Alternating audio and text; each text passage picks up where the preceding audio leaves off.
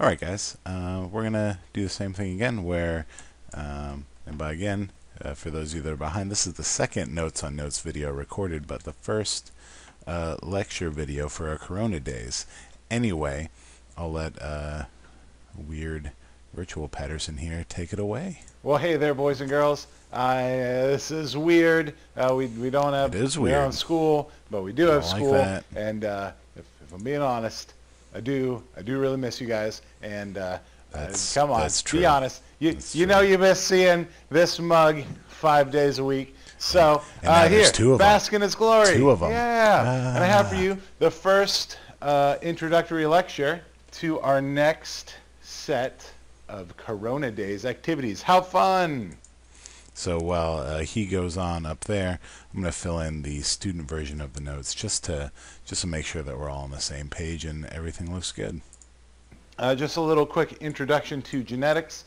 You should have, some nice student copies that you can fill out. I've got the teacher copies here. No peeking, but, like usual, this will help me stay on pace. And as you go through, you can fill in your notes, or if you didn't come in to pick up the packets, that's okay. They are optional. You can just take notes like you normally would in a normal lecture class. So get ready to write. If it is a video, though, so, in class when you're like, hey, can you slow down or you can go back a slide, you can control all that. So, use that little slider down the bottom of the YouTube and tell it to go forward, backwards, faster, slower, whatever you need. Anyway, yeah. I hear you, Grumpy. Yeah, it's a good option. Play and pause. Yay. Get to it. I'm getting to it. Introduction to genetics. But first, we got to have a review of our organic molecules. So, the 4 organic molecules, let's go through them again because this first blank's coming here. All cells are composed of the 4 organic molecules. So we'll start off with carbohydrates. They look like this, and they are for short-term energy storage. Our next one would... See, that was a good time to pause because he's already going fast. So first we have carbs. You can write carbohydrates in there, but with this pen I super can't. For a short term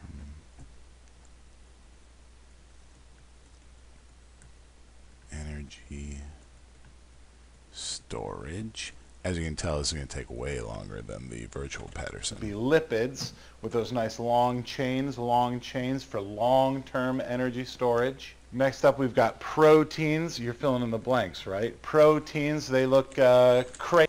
I'm trying. He's going fast. Luckily, we already know all this. We got proteins.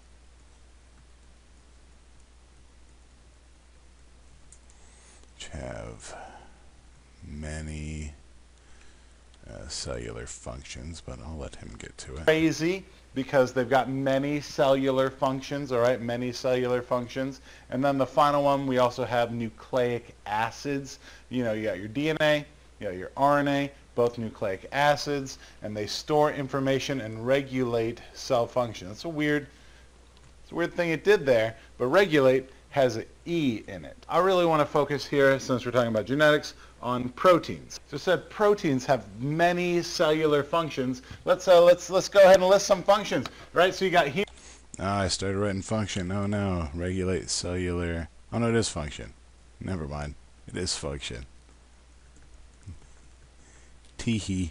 Hemoglobin, which is good for holding the oxygen in your blood, and it looks like that. You've also got collagen, which kind of looks like that, which is a good connective material. It helps hold tissues together. It's good for holding muscles on your legs. It's going You got fast. neurotransmitters, which It's can going regulate fast. your mood and communicate information. They For do example, you got stuff. acetylcholine, dopamine, a whole bunch of other ones that are all nice and blurry there and can't really be seen, but that's Can't see okay 'em. because we're on the Can't next see one. 'em. We got the MC1R, which I've got a cool activity for next year with the rock pocket mouse, and that's actually control of regulating the hair color. Oh, I see where he's going. What? Hair color. That's a trait. That's right. Regulating hair color.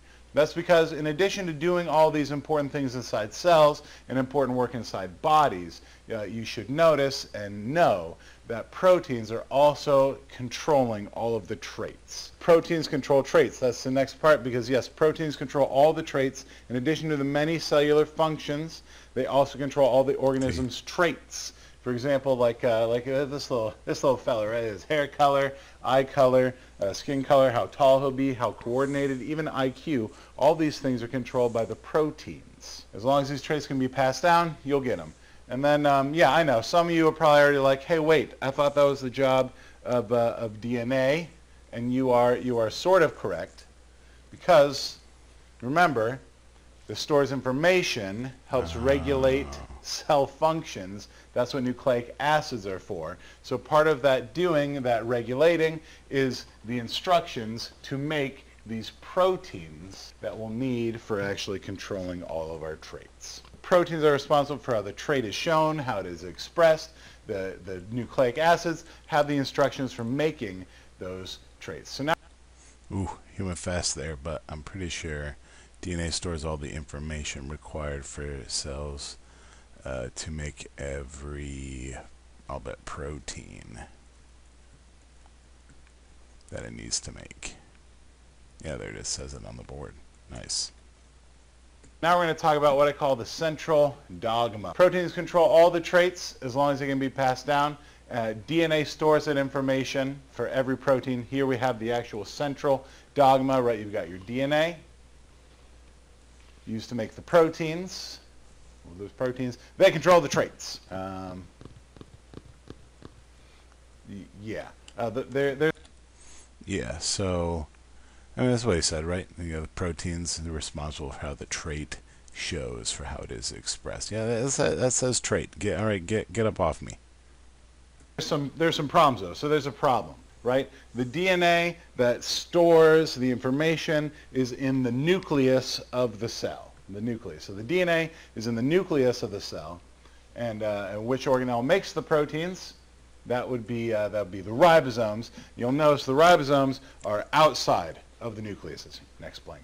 The ribosomes are outside of the nucleus, but the DNA is inside the nucleus. And how can you have something that is inside telling something that's outside? You shout really loudly, I'll hear you out here, I promise.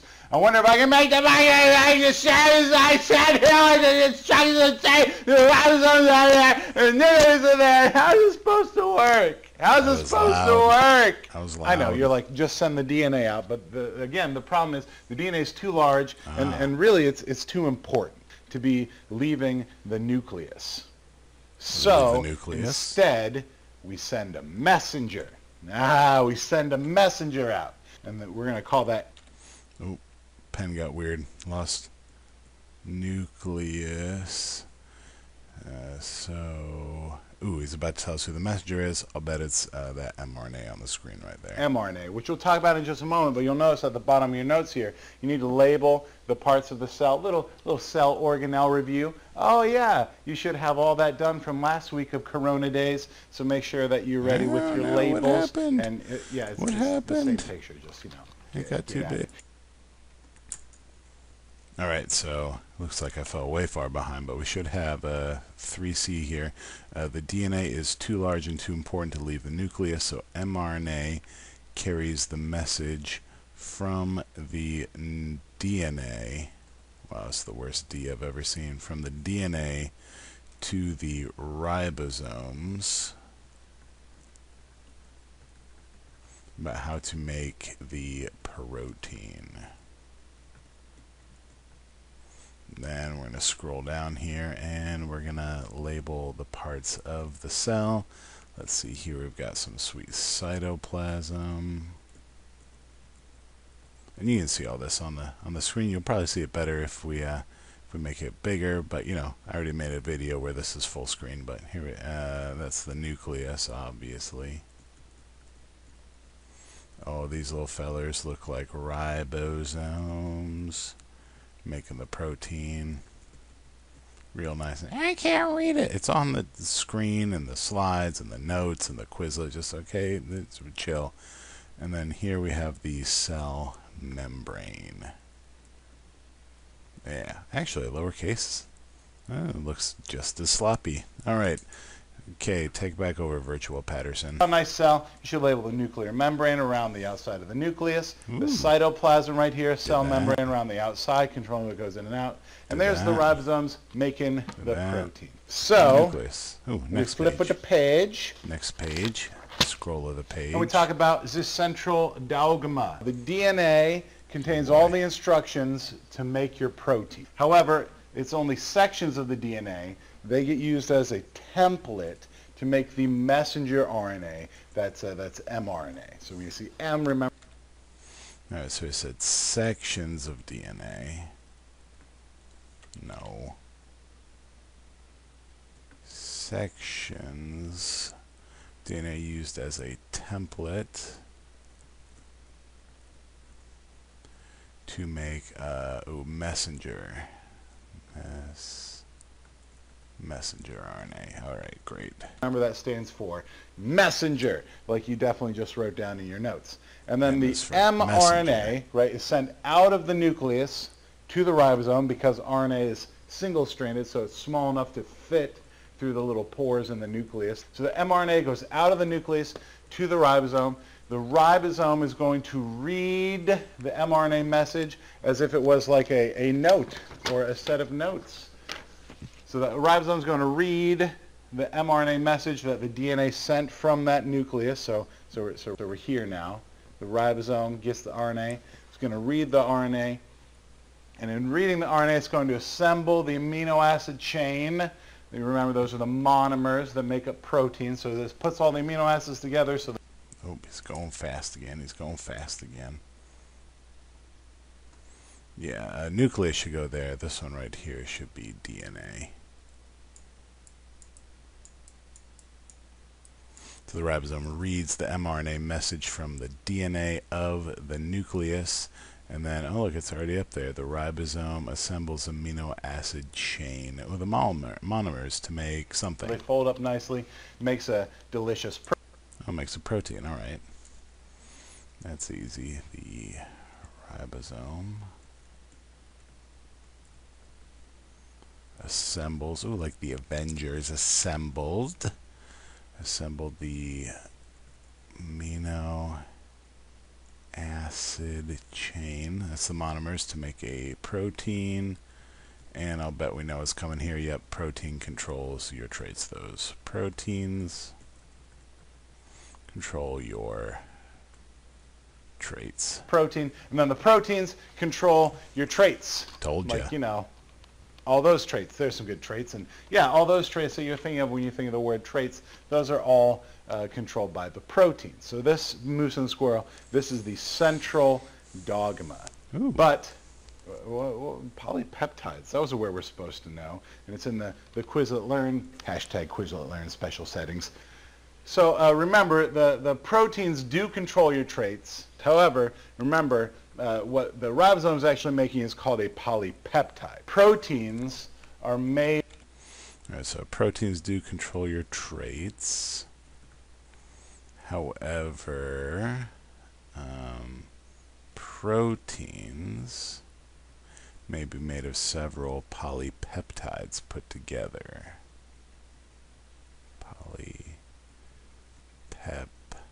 That's a Y. Polypeptides. In the next video, you'll learn why they're called polypeptides. How fun. Made out of several polypeptides put together. So it says right here, several polypeptides can be put together to make a protein. That's 5B. Proteins are made up of several polypeptides, which you need to combine to make a protein. Sometimes just one polypeptide. Sometimes it's like 3 or 4 polypeptides. Sometimes it's like a whole boatload of polypeptides. But either way, yeah, stuff's more complicated. But the ribosome is going to assemble the polypeptide, and the polypeptides will get put together to make a protein. And then the proteins still actually control your traits. I want to talk about the section of DNA, and you guessed it because we're gonna talk. Yeah, we're talking about genes. Ooh. Not those are with a J. This is with a G. See, it's different. That's so 6B right there. Section of DNA that was used as a template, just that little part of the DNA that gets read. Okay, that is called a gene. And organisms, you're going to inherit those genes from your parents. You get one from the mom, you get one from the dad. For example, maybe... Okay, so organisms inherit these genes from their parents. one from mom and one from dad. Maybe your mom has brown eyes and your dad has blue eyes, so you're getting some brown eye genes from mom and some blue eye genes from dad. And yeah, it's way more complicated than that, but just wait till next year when you have to take bio, and then you do like crazy polygenics, and then you can get into it. But for the most part, you should know that DNA, the section that has the trait in it that goes to the ribosome, that's called a gene. You inherit these genes from your mom and your dad. It's always one gene per polypeptide. And because you've got a mom and a dad, because it takes two to tango, that means you're going to get 2 copies of every gene. You get 2 copies of every gene. Nailed it. And we call these copies alleles. Ooh, so you get 2 fun. alleles for every gene. Yeah, it should sound familiar, like Punnett squares and whatnot, which we usually represent with letters. You get 2 of those. Those are the copies of the gene. You got 1 from... Pen is very penny. Alleles. E-L-E-S.